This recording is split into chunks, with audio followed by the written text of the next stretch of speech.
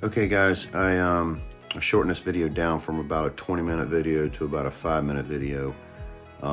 It's really not rocket science. As you can see, I have a 10mm socket and just a common screwdriver. You have about 10 push clips on the top and the valence up there. Once you get those out, there is pretty much a line of 10mm bolts across the front grill. You take that ring out and you're ready to snatch your grill off. Now I can go through this fast because there's really, like I said, it's not rocket science, so really you can get through it pretty quickly. Once you undo your camera in the front, and if you've got a squirter to clean your camera, you'll undo those two things. Other than that, the grill pops off. Now you got a little installation kit that has some nuts and washers and some butt connectors in it. When you put the light in, it has studs that go through it, and just make sure the light is centered in the grill the best you can. These studs, just when you tighten them, all you have to do, they're lock nuts, so they're not coming off, and the grill, I mean the lights fit in the grill pretty well. So just tighten those up just enough. Don't use an impact, because those studs, they tap into an aluminum plate and you don't want to strip that out. So tighten the nuts up just to where, just to where they're snug, not even snug, just to where they take out the slack.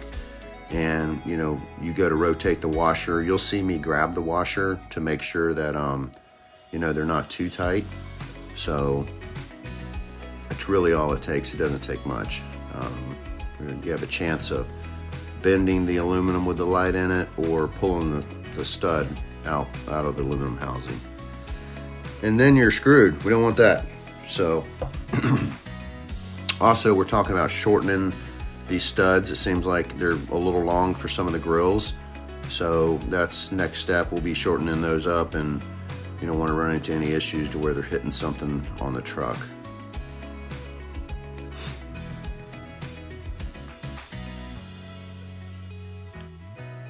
I just place the lights over on the one side, the wiring, and then I'll add a pigtail to it. What I do always, and what you should do always, if you have a 12-volt converter from 110 to 12 volt, I just like to test before I put anything on. It's pretty disappointing when you get it on and then some don't work.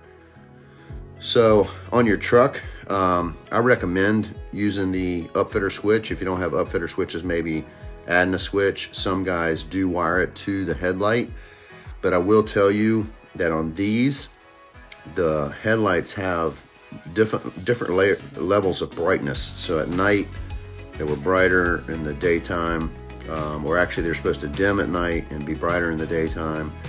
My truck got taken in for a recall, and they recalled my headlights and dropped the brightness of my headlights down at night. And when they did that, it shut my grill lights off because I had it wired into the headlight.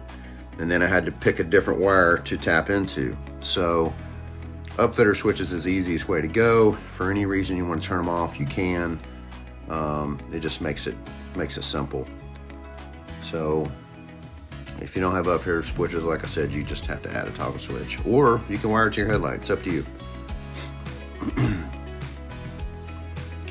So once you hook it to the grill, hook that little wire up. The grill's so simple, man. You just pop that thing back in, and then you have your upper layer bolts. And before I bolt it, you can see I check to make sure they worked again, and zip those 10mm bolts back down and put the valence back on. Now you do have to unbolt the headlight and pull it out on the driver's side if you do choose to wire it into the headlight.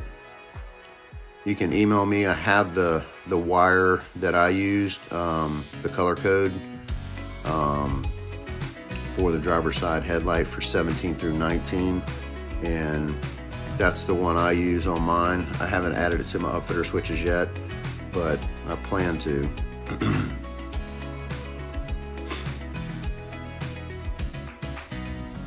So if you have any other questions about these, feel free to email me and I'll get right back to you. But there you go. That's it.